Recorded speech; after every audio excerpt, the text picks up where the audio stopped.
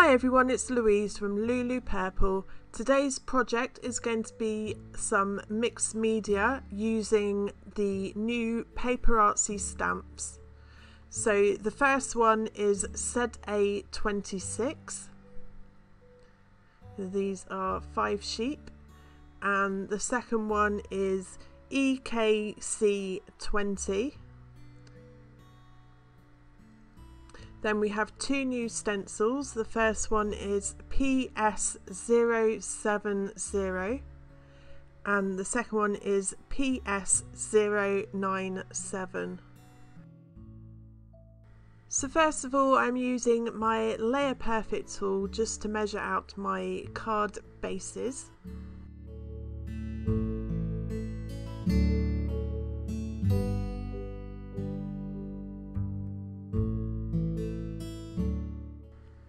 So next I'm going to use my Mermaid Lagoon Distress Paint, and I'm going to use my brayer to apply the paint onto my cardstock.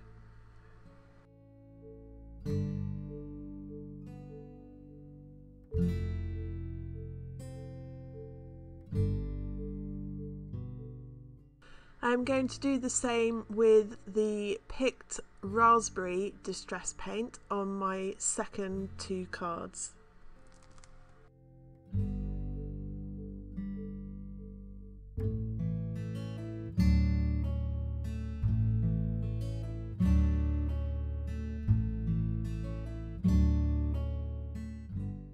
Going back to my first blue card, I'm going to use the Cracked Pistachio Distress Paint to add my second layer of paint with the brayer.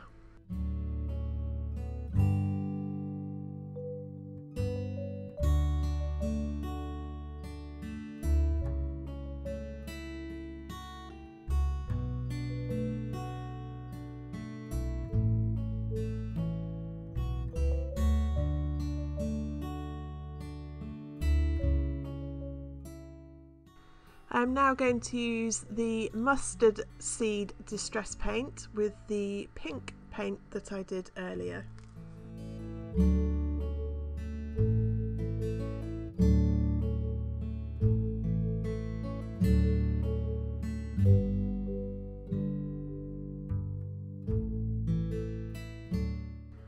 I'm now going to use ZA26 PaperArtsy stamps. These are new to me, and I'm going to use my jet black archival ink to stamp the images onto the painted card.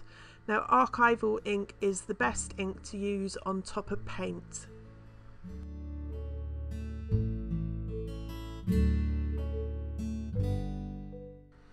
Next, I'm going to use my Onyx Black Versafine ink pad, which is a very juicy, detailed ink pad, which is great for all your stamped images. The reason why I don't use this ink pad over the top of the paint is because it won't dry properly, so the archival ink is better on top of paint, whereas the Versafine ink is much better for doing your stamped images straight onto cardstock. Moving on, I am now going to use my archival ink Fern Green, and I'm using the stencil PS097, and I'm just using my blending tool to do the stalks of the flowers on the stencil.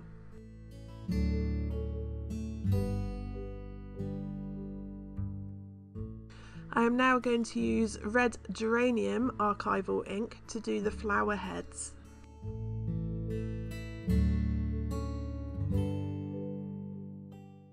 I am now using one of the stamps from EKC20 PaperArtsy stamps, and I'm using my archival jet black ink to stamp this image onto the card. So as you can see, I've missed a bit of the stalks at the bottom, so I'm going to use my Unipin fine line pen just to draw on the stalks at the bottom of the card. And as you can see, when I've finished, you'll never know the difference. I'm now going to use EKC20 PaperArtsy stamps, and I'm going to use my black archival ink to stamp the images on top of the paint.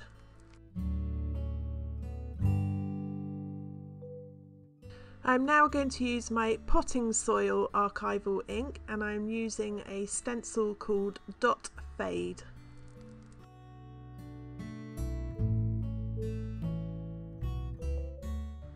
I'm now going to use my Distress Ink Barn Door, and I'm using my blending tool just to go around the outside edge of my saying.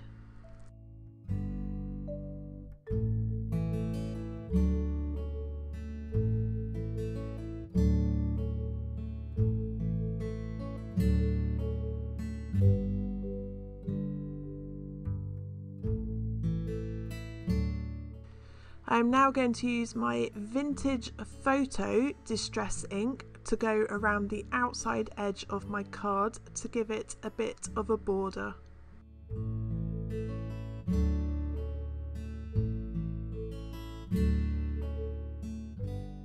I am now going to use my Coloursoft pencils to colour in my images.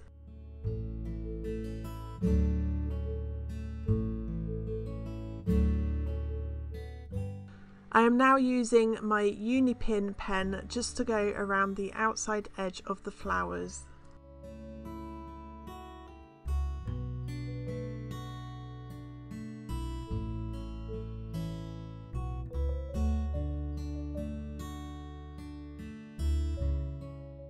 I am now using my Coloursoft pencils to colour in my sheep. I will just show you little bits and skip forward to the end.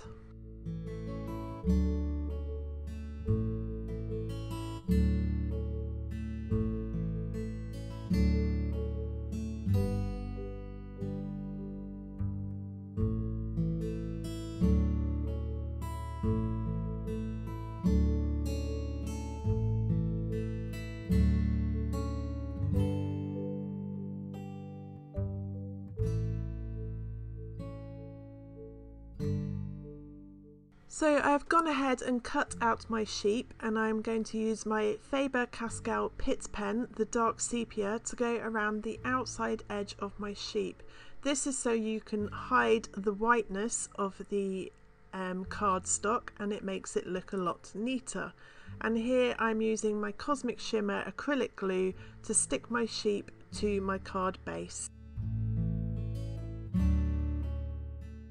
I'm now using my Uniball Signo white pen to add some dots onto my sheep.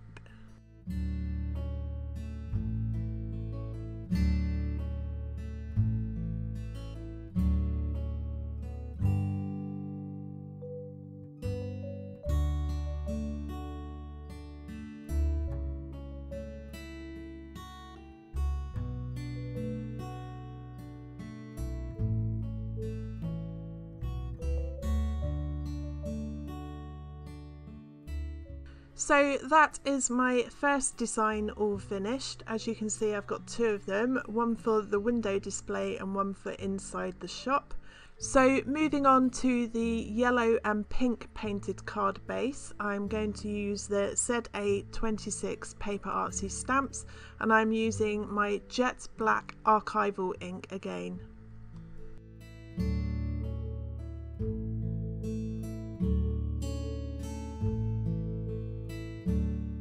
I am now using my Versafine Onyx Black ink pad to stamp my images onto my white cardstock.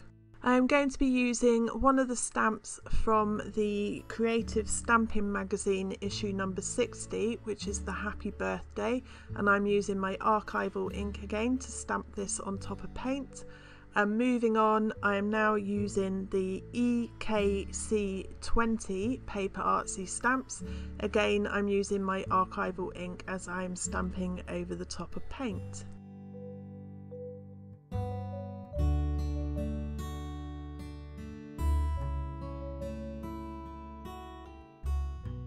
So moving on again, I had an idea for the leftover cardstock, and I'm just using my Versafine ink pad to stamp the sheep onto the cardstock. As you can see, I'm going to use 4 different sheep, and I'm just stamping them at different angles onto the cardstock.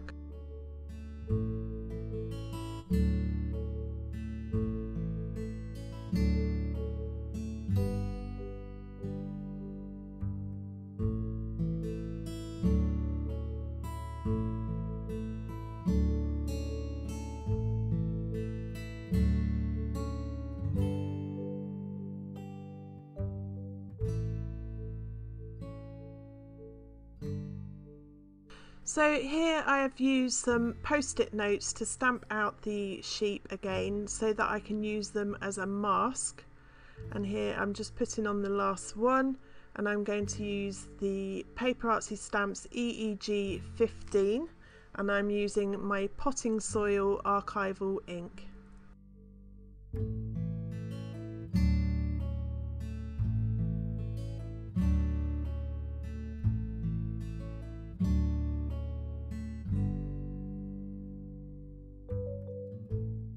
So when you first take the mask off, it looks kind of busy, but once you colour in the sheep, it won't look as busy.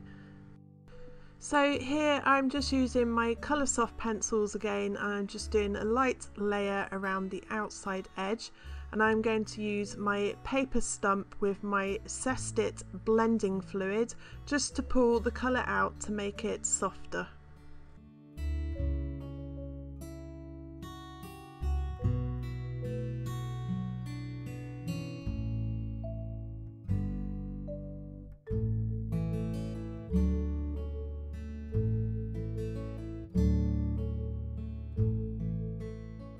So this is the sheep finished for the pink and yellow card base, and again I'm using my Faber-Castell Pitt pen to go around the outside edge of the sheep to colour in the white edge of the cardstock to make it look neater, and I'm using my Cosmic Shimmer acrylic glue to stick my sheep to my card.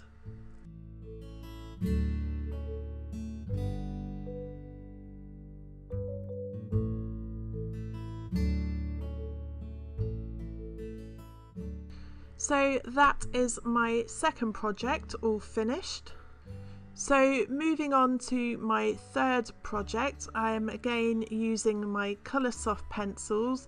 I will just show you a little bit and skip forward so it doesn't get too boring for you.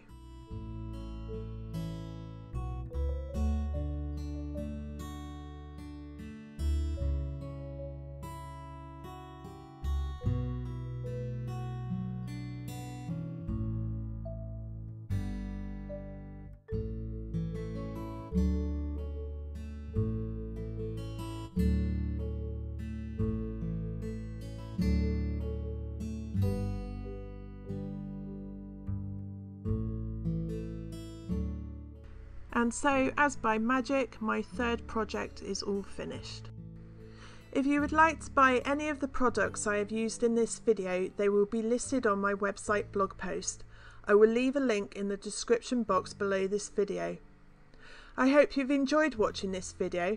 If you have, please give me a thumbs up or leave me a comment, and don't forget to subscribe to my YouTube channel. Click on the bell icon so you never miss a new video. Links to my website, Facebook and more will be in the description box below, or click on the end cards at the end of this video. Thanks again for watching, and I hope you got inspired.